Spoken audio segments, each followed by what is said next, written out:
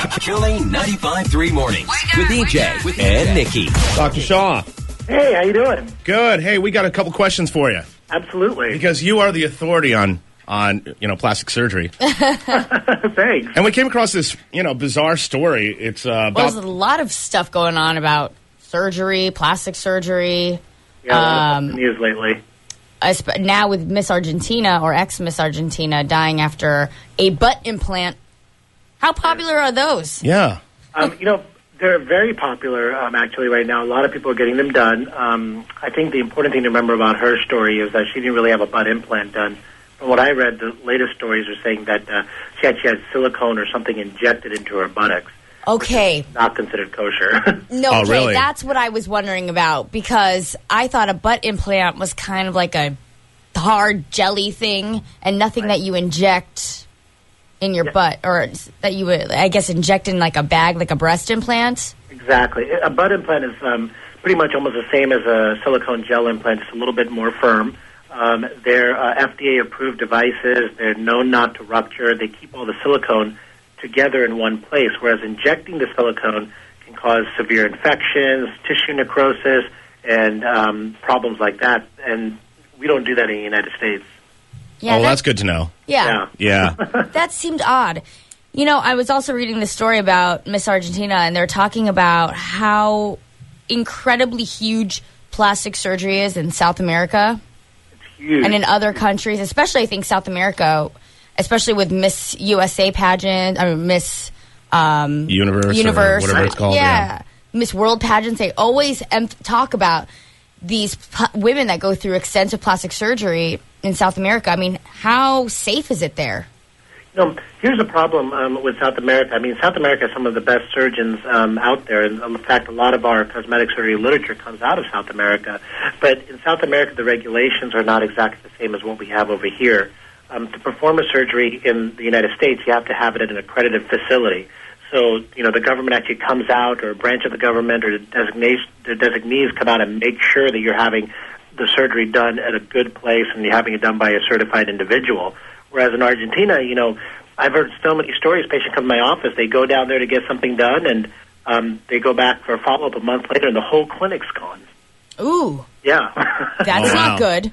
Yeah. Exactly. And so it's really kind of luck of the draw over there. So unless you know who you're going to, or it comes from the American Society of Plastic Surgery website from Argentina, you got to be really careful where you're going down there. Yeah, get your procedures done here. Yeah. Exactly. Is it cost a lot cheaper? Is that why a lot of people go to other countries to get plastic surgery? It is a little cheaper, but the thing is that once you factor in the cost of going back over there for the follow-up visit, or even the cost of traveling out there, I think people try to combine it with a vacation sometimes, but it's just not the safe thing to do.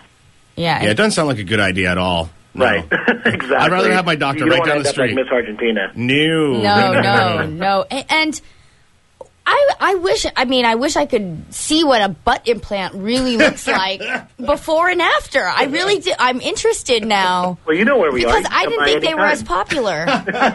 He says come by anytime. We'll show you the implants at the office. We have a whole set of them. In fact, Dr. Lehaki at our office, he designs butt implants. No kidding. Yeah. He makes them out of clay molds, and then he has the clay mold sent to the company, and then they design the butt implant specifically for that person. Now, just like a lot of women come in with pictures of their favorite celebrity nose, do women come in and say, I want the J-Lo butt. Can you do it for me? All the time. They come in all the time, and we might not be able to get them the exact same butt. It depends on their body type, but we can try to come pretty close. Wow.